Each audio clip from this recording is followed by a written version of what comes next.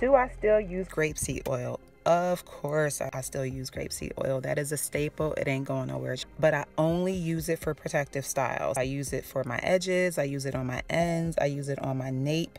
I don't apply it on my hair itself, the strands, if it's straight, like if it's freshly washed, unless I'm planning to wear a protective style. Once oil is introduced to my freshly washed, conditioned, flat ironed hair, my style is over and I'm pretty much reduced to just wearing ponytails or buns.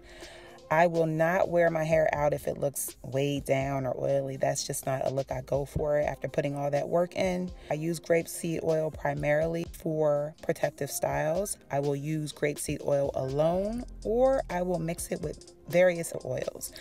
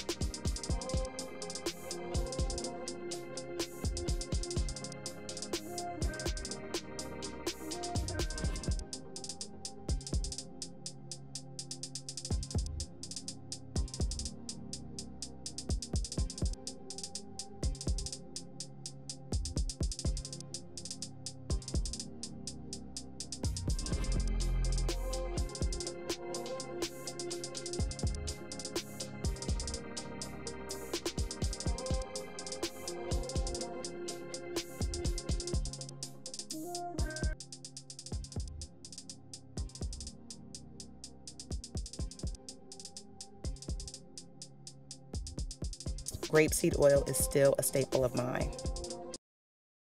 Once I wash and deep condition my hair, I kind of forget about my scalp. So I have zero issues with flakes or dandruff or, dry scalp or itchy scalp. I've never ever had those issues. Now, I did have an episode when I had a very aggressive eczema attack on my scalp.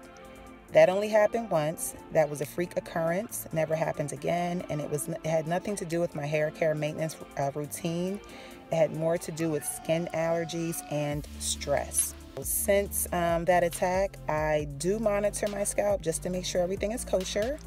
And yeah, my scalp is fine.